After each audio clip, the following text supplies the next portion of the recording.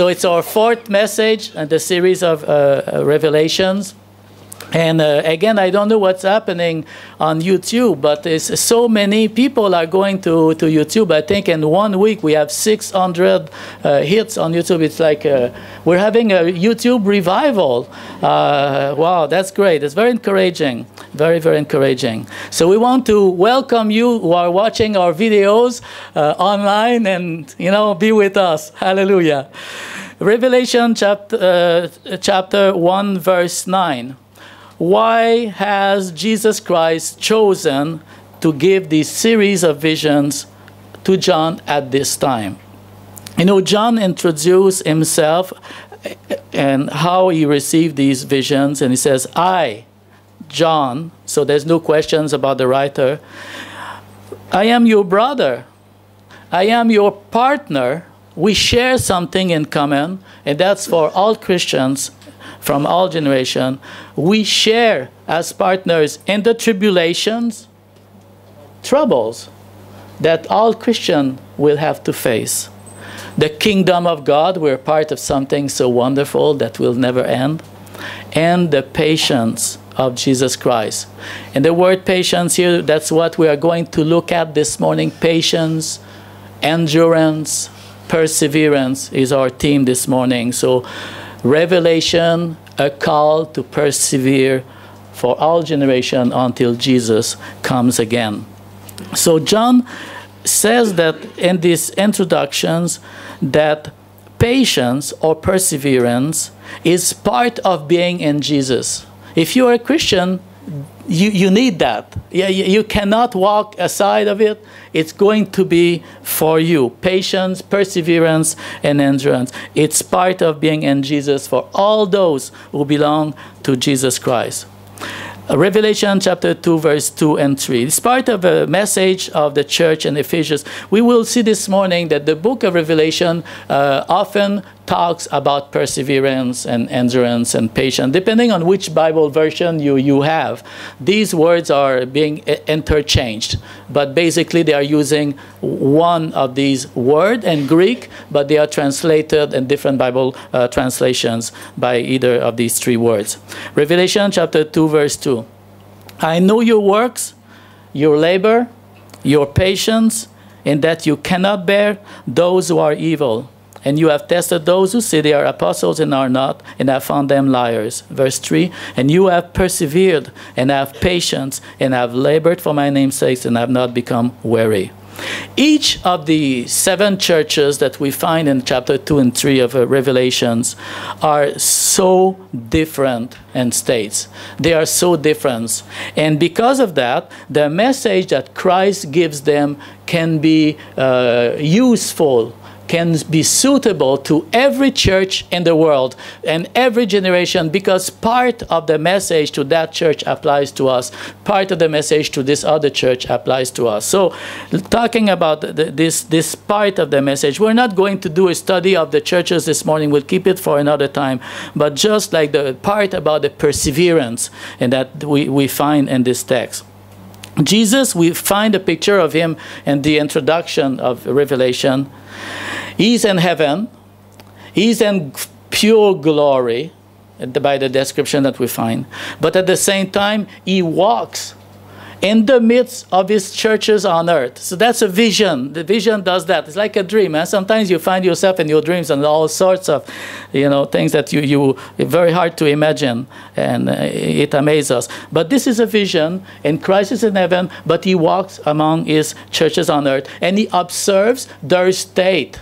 Each one of them, he knows what is wrong with them. He knows what they need exactly, where they are located. It doesn't matter. He knows, and he knows, and he knows. So the church of Ephesus is commended for this diligence and duty. This is a good church. This is a great church. Christ keeps an account of every one of your works. That's what he says. I know your works. Okay? Does he know what you've been doing for the church?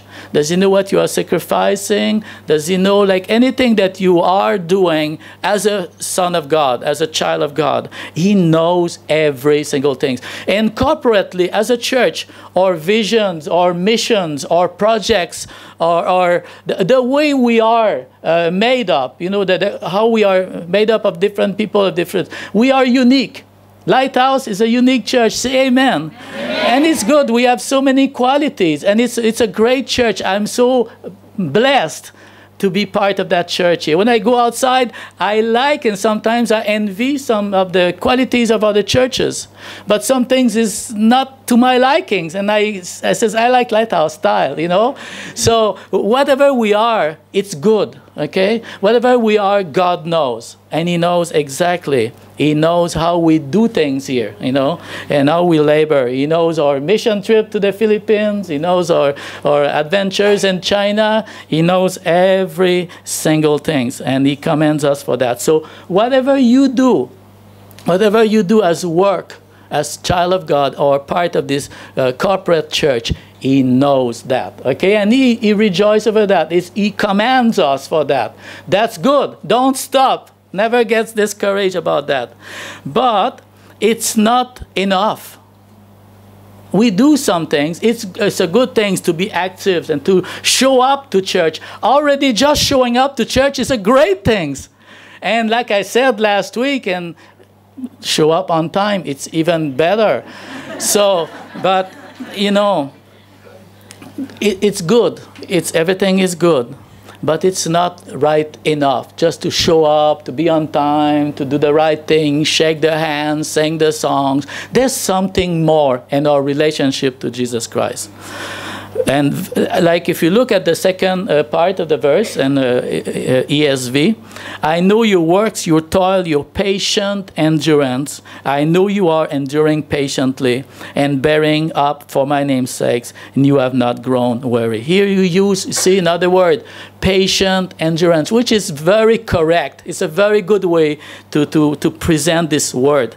And I have a slide to give a definition before we go on patience and perseverance and endurance.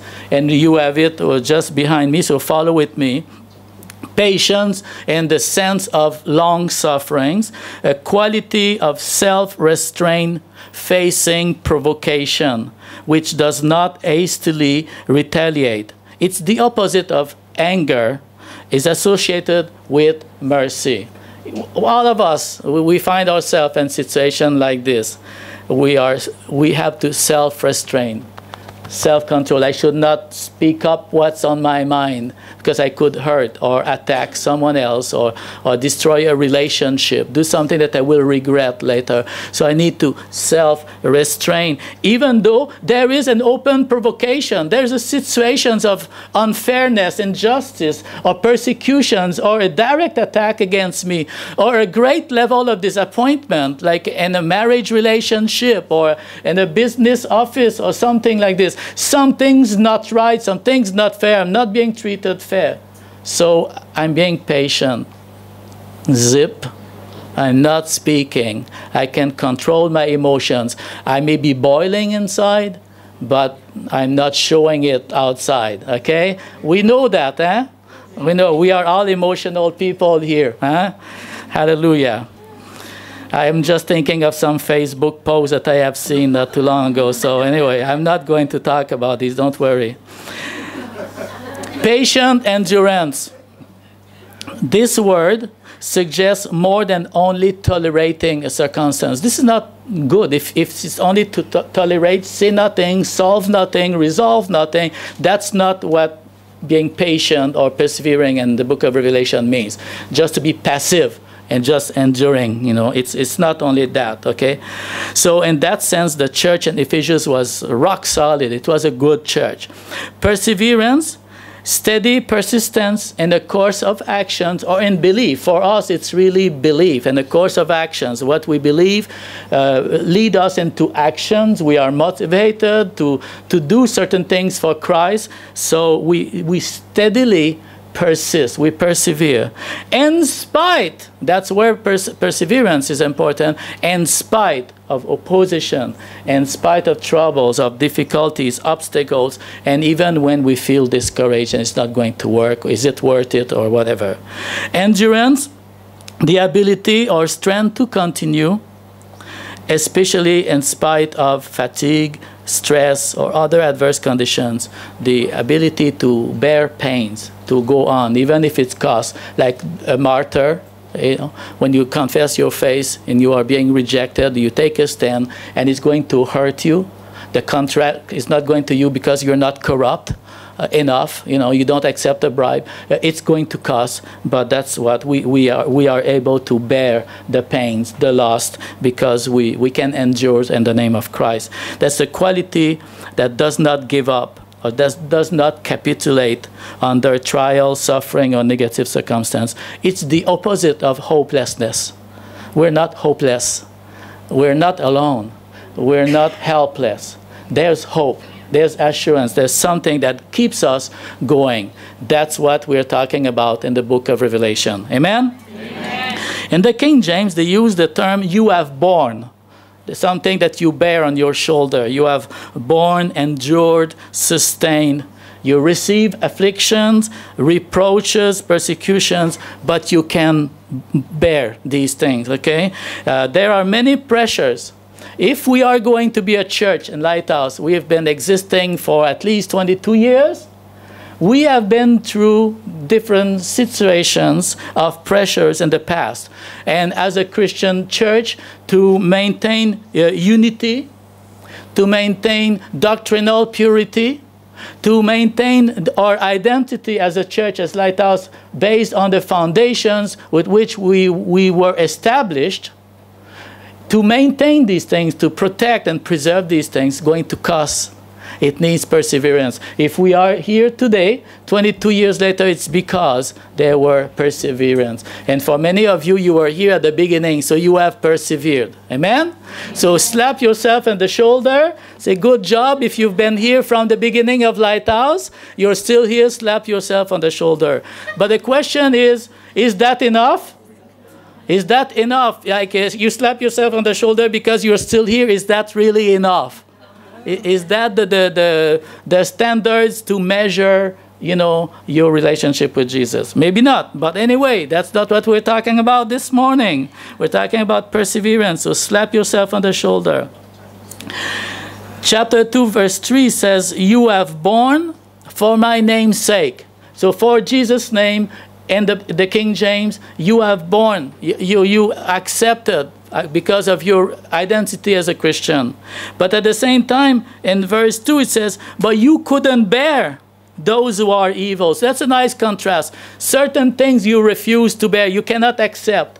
Hypocrisy, false teaching. But you can bear, you know, the cost to be a Christian. Some things you can bear. So that's a nice contrast. Amen. Mr. Spurgeon says, talking about the church there and the fact that they could bear for his name's sake, but they could not bear false teaching. Mr. Spurgeon has this to say, this was grand of them. This is commendable. It showed a backbone of truth. They're solid, they're strong. I wish some of the churches of this age had a little of this holy decision about them. For nowadays, if a man be clever, he may preach the vilest lie that was ever vomited from the mouth of hell, and it will go down with some. So it's a commendation to the church of Ephesus to keep and retain that purity of doctrines, because it seems that it's been lost in some churches around the world.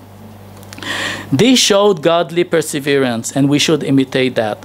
If you look at the outward appearance of the church of Ephesus, this was a solid church. Amen? Do you agree with me? You look at them, I know your work, I know your faithfulness, your perseverance, what you've done. This is a solid church. They had great outreach, they worked hard, they protected the integrity of the gospel. That's all commendable. And it looks a lot like Lighthouse to me. Like just these three qualities: a church that works hard, a church that has great outreach, amen? And protect the integrity of the gospel. These are three qualities of Lighthouse for sure, amen? Amen. Okay, that's great. But is it enough? Is it enough to be like this? Okay. The Ephesian Christian paid the price. They were steadfast, and they were going on when the going was tough. But there's a warning that comes with it that can happen to all of us Christians. They serve Jesus faithfully. They can pat themselves on the shoulders. They've been there all along for so many years, and they've been paying their tithes, and they've been, persevering with the rest of the congregation. They toiled. They are engaged in service. They have persevered for years. But they may have ended up doing all of this and at the end losing their first love. It's possible to be right. It's possible to be there. It's possible to be persevering. It's possible to be loyal, to participate to the church meetings and to be on time. It is possible to do different tasks in the church, to be a teacher, even a pastor. It is possible to do all of these things that are really commendable and that makes a great church, distinct, but at the same time missing on the most important. So this is something that we all need to check this morning. Lighthouse is a great church. Lighthouse has these qualities that I just mentioned.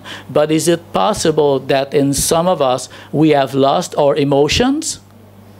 That we have lost the motives and the reasons why we should be faithful and persevering and everything? The motives is more important than the action itself. The heart is more important than the action. So I just want to challenge this morning, be warned that we are a good church, and I agree and I support that, and that we are going in the right directions. But individually, please do check your heart. Why? Have you lost your emotions? Have you lost your emotions that you have been having?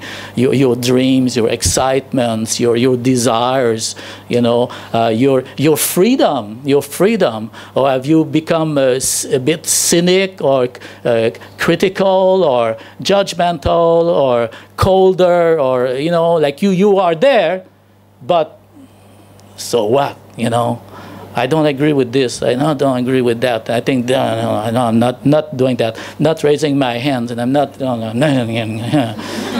It is possible that we go through tough times, and sometimes it's just like in a marriage relationship. We may be disappointed with people, with the pastors, with the decisions, with different things. I knew a friend of mine. We were playing music years ago in our Christian groups. And at one point, he grew up and he matured.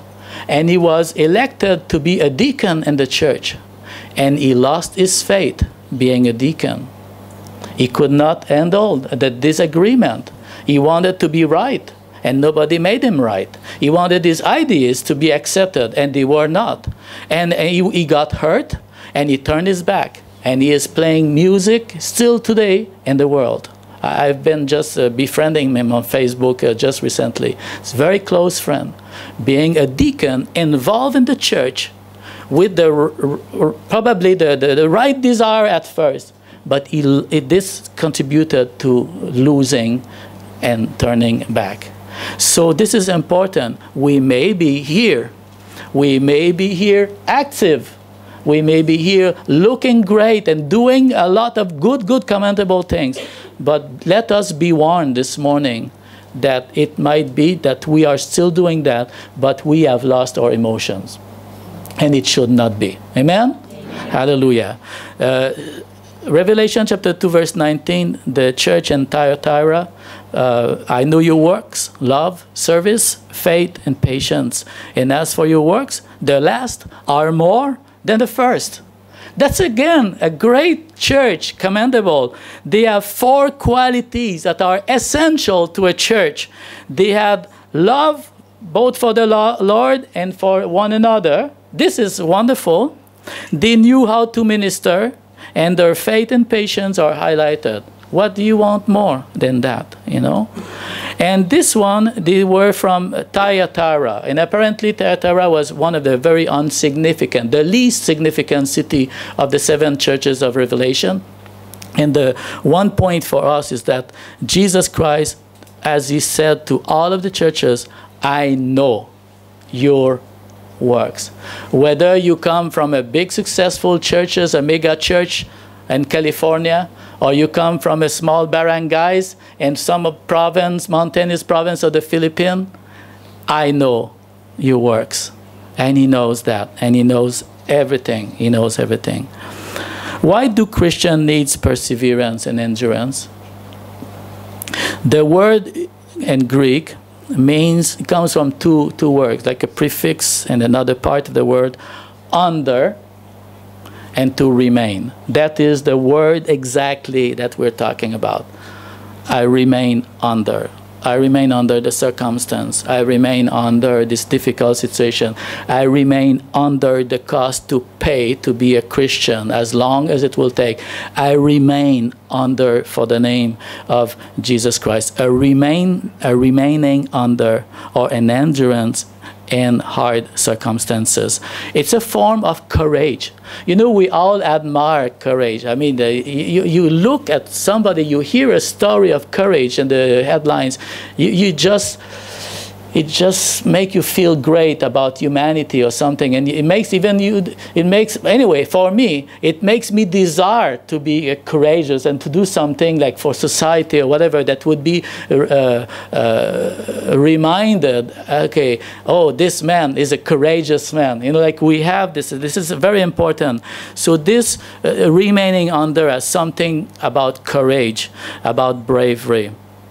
And we need perseverance so that we can properly run the race. Hebrews chapter 12, verse 1, you know that part of the verse, and let us run with endurance the race God has set before us. This is a disciplinary term that we find here. Look at how the athletes, we look at the beauty, you know, synchronism, synchronism swimming, or, you know, artistic skating, or diving, you know. You look at these tremendous athletes and, you know, it looks so easy. I dare you to try to do it. Go on the 10-meter, you know, step and try to do the double flip, you know, backwards and see what happened to you, okay? So this is a disciplinary term that is, you know. Another reason why we need perseverance, it is to be an ongoing characteristic in our life. Hebrews chapter 10, verse 32 and 36 looks back on the history of these new believers that are not new anymore.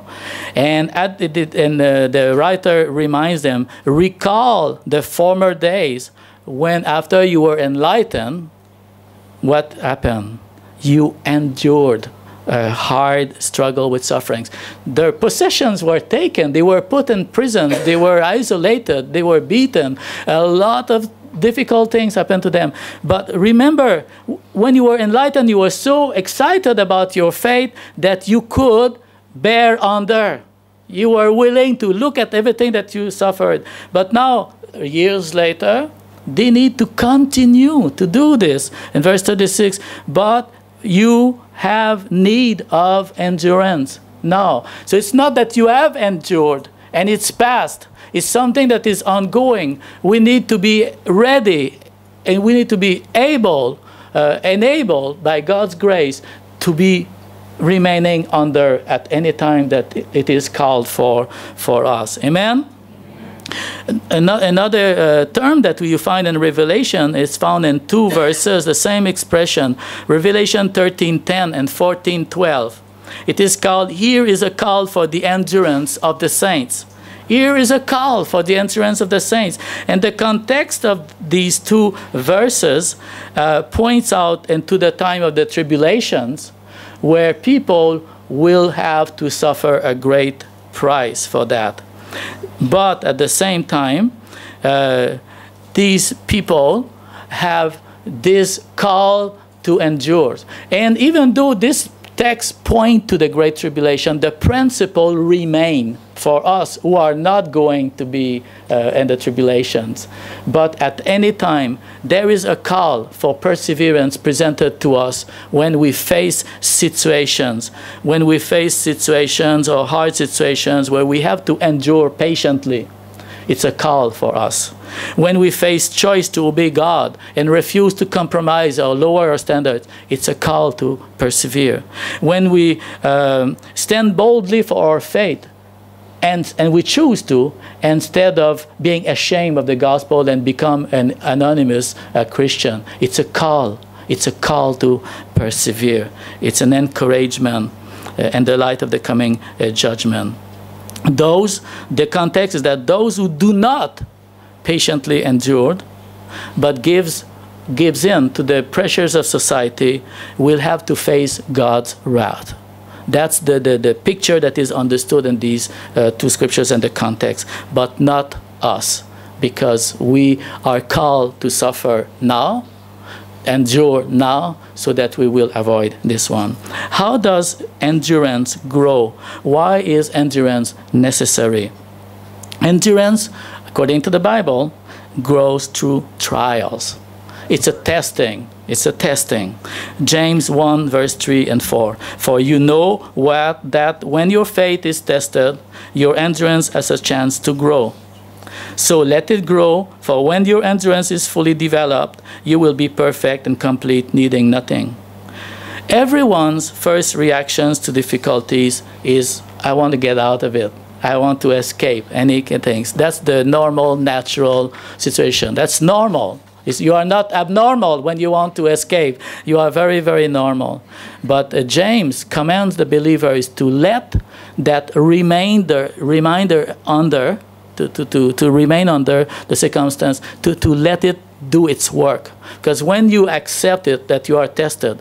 You see, when believers encounter trials, we should not be dismayed, because we see there's a partnership. We will all go through these kind of things. But there is a purpose into that.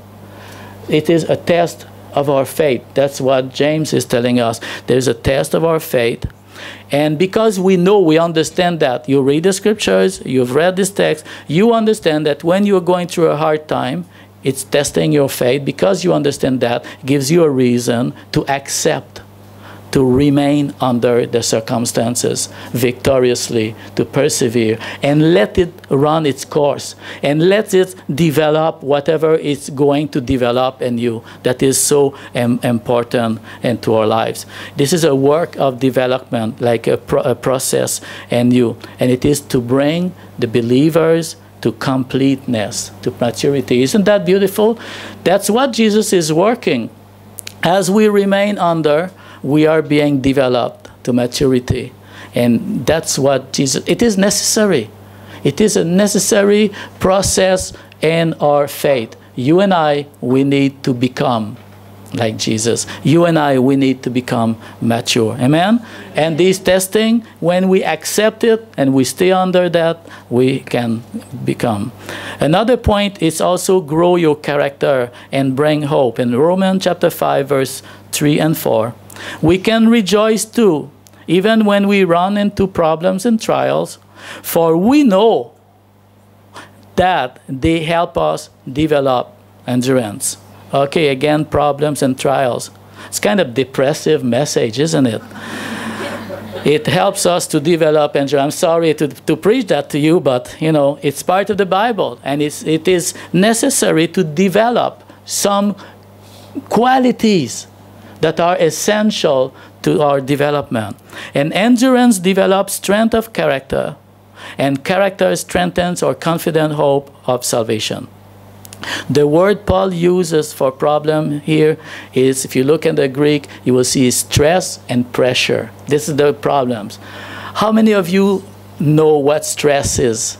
How many of you knows what pressure is? You know, I know that many of you are at work here in Hong Kong. You are always stressed and always under pressure. So it represents, you know, very well, us very well. We know stressful situations.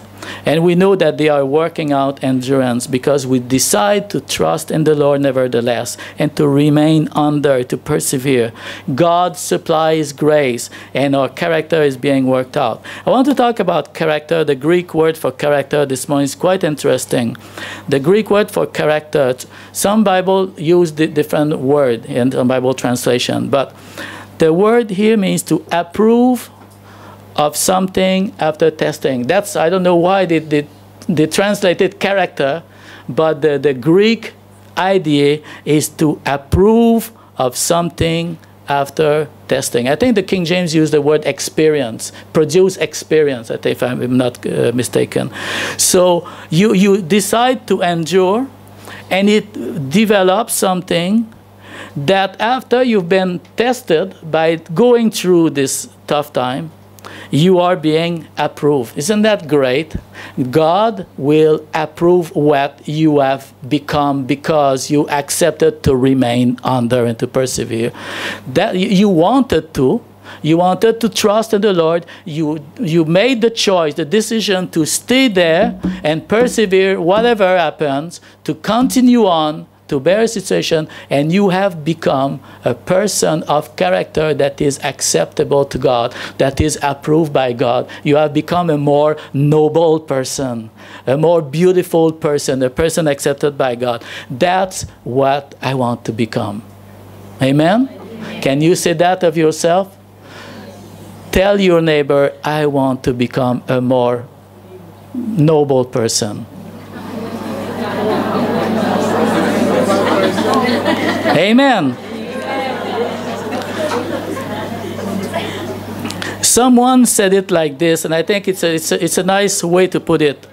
When God sees us bearing up under our trials and looking to Him to work out His purpose through these trials, God awards us with His good endurance seal of approval. He gives you like a medal, like a seal of approval, stamped. You passed the test. Good job. He just give you his seals of approval. And you know, you have a conscience. You know yourself. You know when you do something wrong and you feel bad about yourself and you feel a bit disconnection with God. You know that. You can feel that. But at the same time, you can also realize when you did something good. You feel proud of yourself because you feel that God is proud of you. You feel that He approves of your jest, or you've been brave for God. You stood for the Lord. You refused to sin. You made a decision for God. You feel the pleasure of God. Amen? Amen. Tell me that it is true. Yes, it is true. So because of that, you feel good, and it produces hope. That's what it says. This endurance gives character, this being approved, a proven character, and then it creates hope.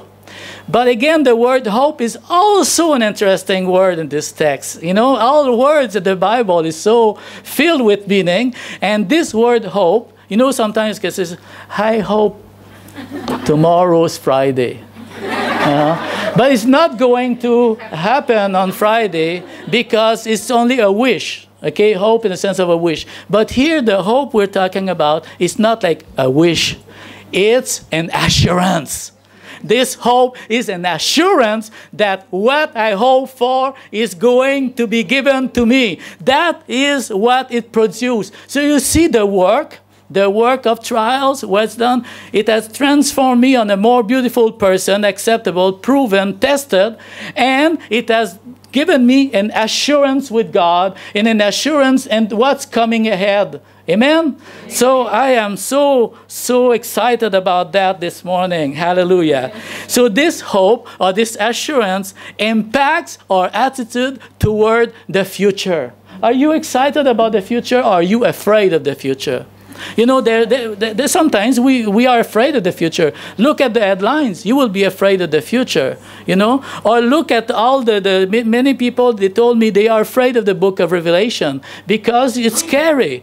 Horrible things going to happen on earth. Well, why should we be afraid of that when we're not going to be there?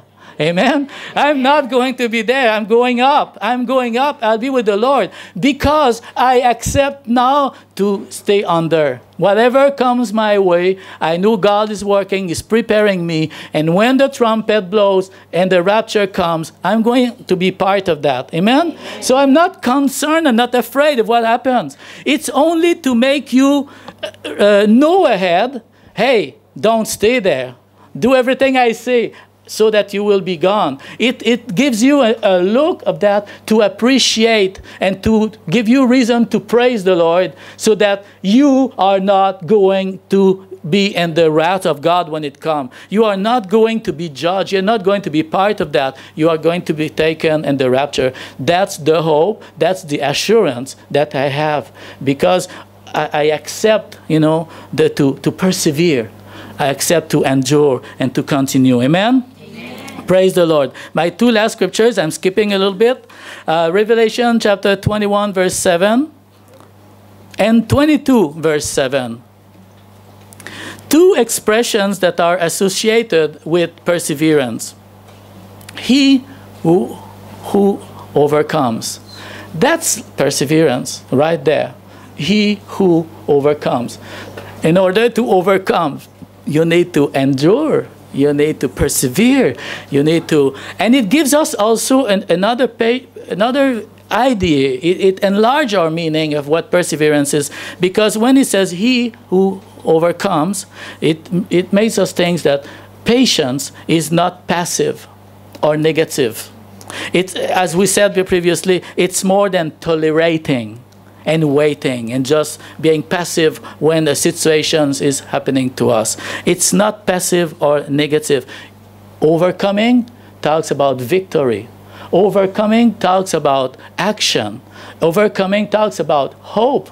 Overcoming is something that is willing, determined, something that finds a solution. And revelation, patience or endurance is associated with victories that involves actions. It is associated with hearing what the Spirit says. That's part of enduring as well. That means that here I am facing a problem. Passive is just enduring, doing nothing. But active, overcoming patience, like, Lord, what are you saying to me? Lord, I want to understand this situation, this problem. Am I part of the problem? Have I caused this problem? How can I solve this problem? Lord, guide me into this whole process. He who hears the Spirit. If you hear the Spirit, you will get an understanding of this problem at some point, and maybe you will become part of the solution of that situation. It is also a realization. It is also returning to the life that pleases God. It is also keeping the words of prophecy. This is also strong because you refuse to abandon. This talks of discipline. This talks of strength of character. This talks of determination. I'm a Christian. The Word of God is important to me. It feeds my hope. It feeds my desire for God. I'm not letting down my guard. I'm not letting the values of this world replace it. I'm not letting the hobbies, the activities of the world becoming more important so that I'm not focusing on the Word of God. He who keeps the words. And to keep this, you need to be strong. You need to fight against the enemy, because the enemy will want really you to lose out, to miss out, to abandon and everything.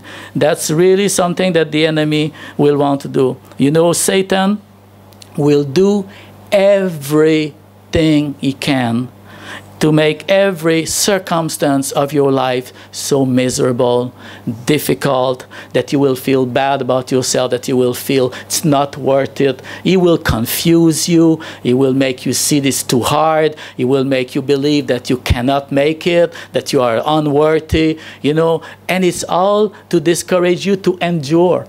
If Satan can stop you from enduring, he wins. That's all he has to do, to discourage you, to refuse to persevere, to refuse to be victorious, to refuse to do another fight. And the thing with Satan is not that it is one fight. You won a fight, there will be another one. Then there is another one, then there is another one, then there is another one. And perseverance must continue. It's an ongoing thing. If it just can make you quit, you know how sad it is. These people who trained for a marathon, like say the Boston Marathon, this is one of the famous one, or the New York Marathon, and they run and they run and they collapse just before they get at the end. This is so sad. You know, it's a defeat. But we are not to quit. It doesn't matter which number you get to the finish line, but finish your line. Finish it, and you will have a reward. That's the living hope that we have in Christ Jesus. You know, think about marriage. Every marriage, a Christian life like a marriage life. And it may be some advice for the single here in the room. And the married people as well. Okay, Pastor Jennifer seems so disturbed by my word at this time. Every marriage has its rough spot. And then Pastor Jennifer will say, yes, you know, that's why I'm single. I prefer the single life. I don't want the rough spot. Sorry. Every marriage has its tough spot. Tension and relationship, financial stress, overcommitment, you know, too many activities, like you get bogged in and all sorts of things, work, children's activities, sports, pressure with children, rebellion, everything. And this will always do one thing. It will weaken your level of satisfaction, your level of romantic satisfaction, your feeling of love will go down the drain when you go through that. It will lead to disappointment and very negative emotions. If it is handled wrongly, there will be words of anger, there will be hurtful words, and there will be resentment and broken hearts. Is there hope for such a marriage? Yes, there is. Passive patience will lead to more disappointment. You know, if you are in a bad marriage and you just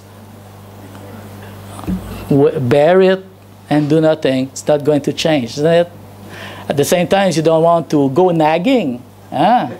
So you need the perseverance we're talking about, the bearing under that is active, the listening to the Holy Spirit says, that will lead to actions, the determinations to make this marriage work, the hope that it can change, the assurance that God can intervene, and then you will get something. Endurance and perseverance will make it work. If you quit on your marriage, it's going to die. If you endure and you persevere, you will raise it from the dead, and it will work. Amen? When I do marriage seminar, there's always a chart that I like to show to people. It's like a chart. I showed it years ago here in the church. It's a chart about the level of romantic satisfactions for couples. High and low and medium, and then the stages of life. You know, when you court each other, of course, it's very high. The satisfaction is very high. Then when baby comes, and then when the children go to school, and then they become teenagers, like you go on the chart like that, and then you see that the curve is going down. It's going down, it's going down, it's going down. When it's going to stop going down? You know? And then when they go to university, they leave home, whoops, getting up, it's go up, it's go up. And then aging, it's very high. It's very high, just like in the courting. That's where I am right now. I'm very high. I am very, very high. Amen?